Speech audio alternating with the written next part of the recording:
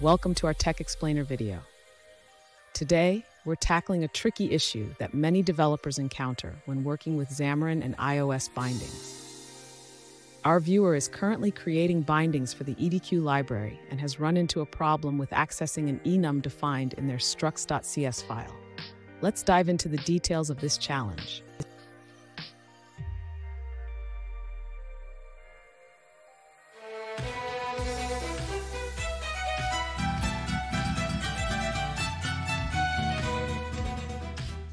Welcome back to another technical video. Today, we'll be going through your question, answering it, and hopefully finding that solution you need. Guys, remember to stay just a little bit crazy, just like me, and work through to that resolution. Now, let's get started. Let's address the issue you're facing with the Xamarin bindings for the EDQ library. The error indicates that the type EDQ result does not exist in the type EDQ.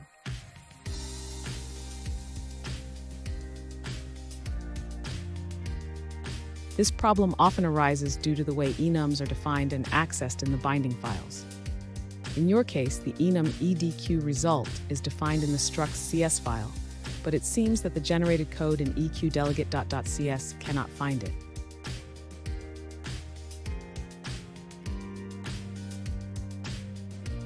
One potential solution is to ensure that the Structs.cs file is correctly included in the binding process. Make sure its build action is set to objc binding core source, which you have already done.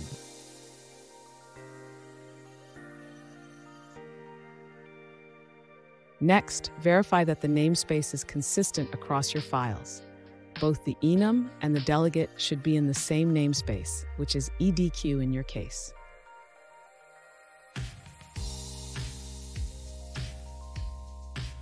Lastly, if the issue persists, consider commenting out the protocol model attributes temporarily to see if that resolves the error.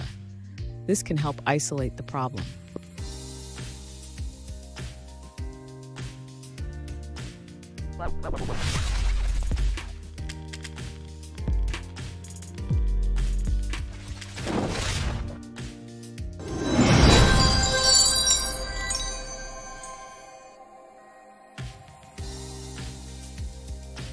Let's now look at a user-suggested answer.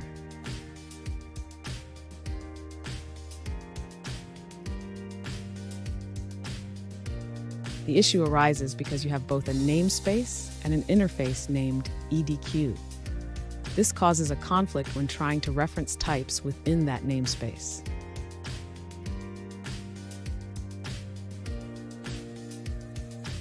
To resolve this, it's best to avoid having the same name for both the namespace and the type. You can rename either one.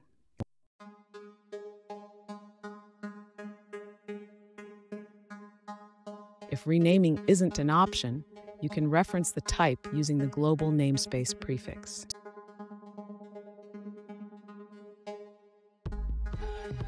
And that's it, guys. We've gone through the solutions, and I'm hoping that it resolved your issue. If it did, please hit the subscribe button. I'd really appreciate it. And until next time, I hope you have a good one. Cheers.